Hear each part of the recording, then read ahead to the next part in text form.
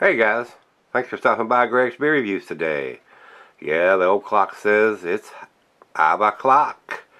Beer 30. Let's go see what's in the fridge today.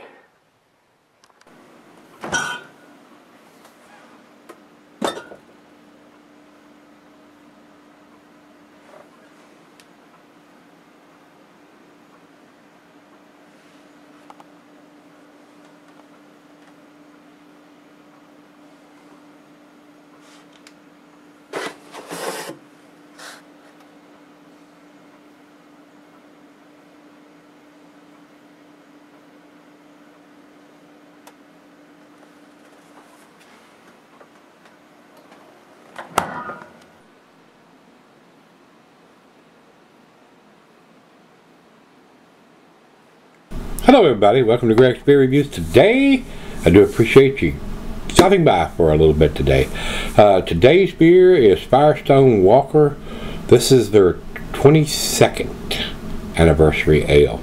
And guys, in the box they give you this great big sheet giving you a lot of history on blending and final blend and note from the brewmaster and just a whole lot of information to go along with this beer. I'm not going to read all this to you, but basically it is a blended beer. This comes to me by the way of my brother Rico. He sent that, and his notes say a 12.7% strong ale is a blend of their limited release barrel aged beer. He said sold individually, and you get this little fancy box that they're going to stick it in. It is a 12-ounce beer. He said he bought it last month and it was around 12 bucks. Vintage year is on the box, which is 2018, and of course Untapped has a little bit more information on it, and he's given that here. I'm going to read Untapped's because it's a little shorter than this big long list. It says, we humbly present the 22nd anniversary ale, a beer celebrating our 22 years of brewing here on California's Central Coast. Each year we host a barrel-aged blending competition with local winemakers, and this year the winning blend is from Sherman Thatcher and Daniel Callan of Thatcher Winery, along with Terry Hogue and Phil Lamontague from TH Estate Wines, with help from our friend and master bread maker Ari Littman. 22nd anniversary ale is 12.7% and is a blend of bourbon, rum, and gin barrels. It says the final blending for this: Sticky Monkey is 44% of it, Parabola is 22%, Bravo is 22%, Rum Barreled Eldorado is 7%, and Gin Barreled Eldorado is 5%. So you get all the blends from these barrel-aged beers put together to produce what they have here in their 22nd anniversary ale. So Rico, thanks again, my brother. I do have some Firestone Walker beers that I've been selling for a long time, and we will be getting to those here probably pretty soon in the near future. We've been digging those out of the cellaring fridge and the closets here recently and getting them into the fridge. So that's why you're going to probably see unless I get a beer mail package from somebody that's got some pale ales or IPAs or double IPAs in where I need to do pretty quick, we'll be doing probably, as you probably have noticed, a lot of heavier, darker beers. So with that being said, let's get on with this. They are saying it's 32 IBUs on Untapped, 12.7%. We've got the anniversary ale here. It's got 2018 on it. We got 12.7% ABV, and we got 32 IBUs. And like I said, when you purchase this beer, you're going to get this big sheet telling you all about everything about the beer and the brewery and who helped and the beers that they blended and all of that, guys. So a lot of information inside the box on this one. So that is basically all we need to talk about. I have did some of their anniversary ales before. This is the most recent one that I have got, and instead of cellaring it, we're going to do it. We're going to do it pretty quick here. So, with that being said, let me get the cap off of this one. Nice hiss, a little bit of smoke coming out. Into the glass we go, and I'm going to go right down the center here, guys. see what happens.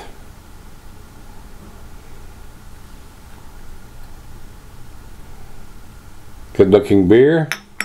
Not pitch black coming out. Over into the light, guys, I can see some light coming through here, red ruby lights coming through.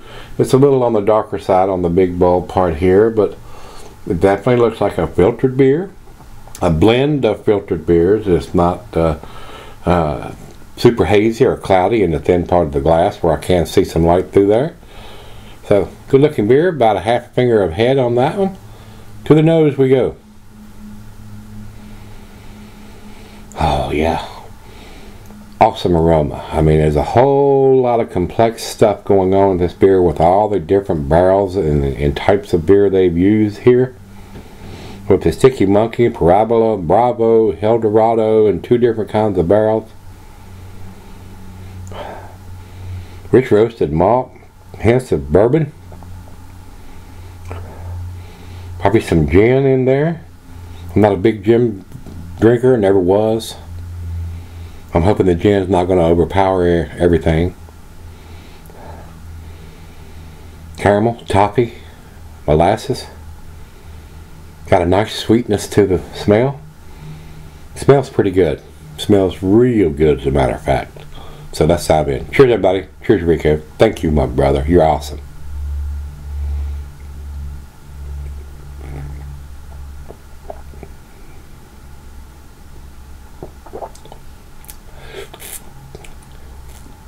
For a 7% rum barrel Eldorado, and the Bravo and the Parabola and the Sticky Monkey, I didn't go back and look up what barrels they used for the Parabola, Sticky Monkey, and the Bravo. I am a big fan of rum, bourbon, but gin is not my cup of tea, never was. I tried it, just didn't like it. And I am getting some gin influences for only 5% mixing in here, but it's not overpowering to me.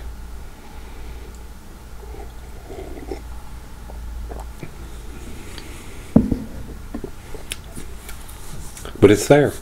I can taste it a little bit. I'm getting the rum and hints of bourbon. Very nice sweetness to the beer. That is an awesome blend, guys. It is very, very, very tasty. Very well done. I'm usually impressed with what Firestone Walker does, guys. They make some outstanding world-class beers. Anybody's had Sticky Monkey or Parabola, Eldorado, those are pretty tasty beers, guys. There's no doubt about it. They're not cheap to buy. They are pricier beers, being barrel aged. So you're going to pay a little bit more for that. This is $12 for a 12-ounce bottle. That's $1 an ounce.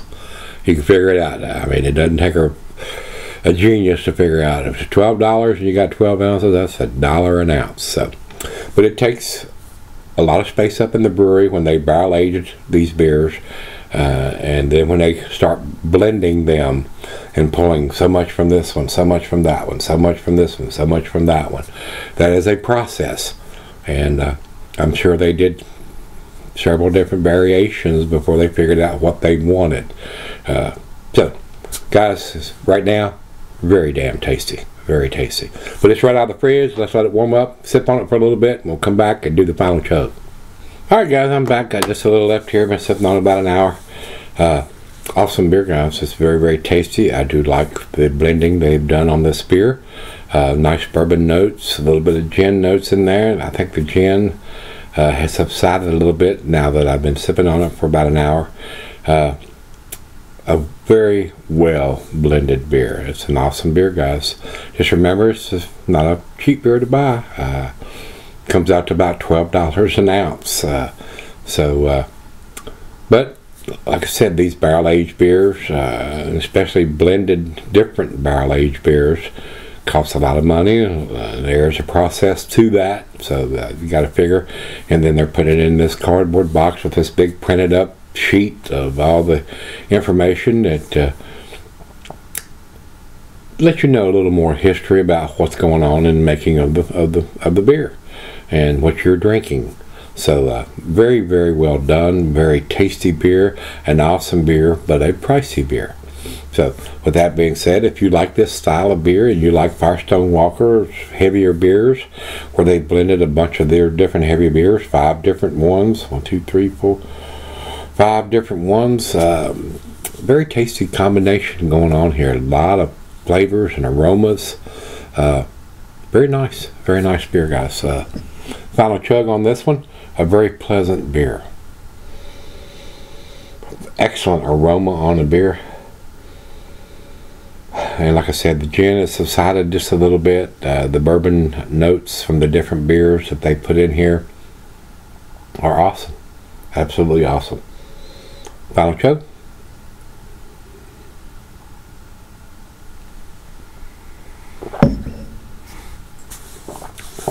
Wow, delicious.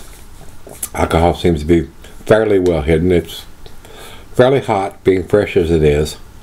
We've got a great beer to cellar for a while if you choose to.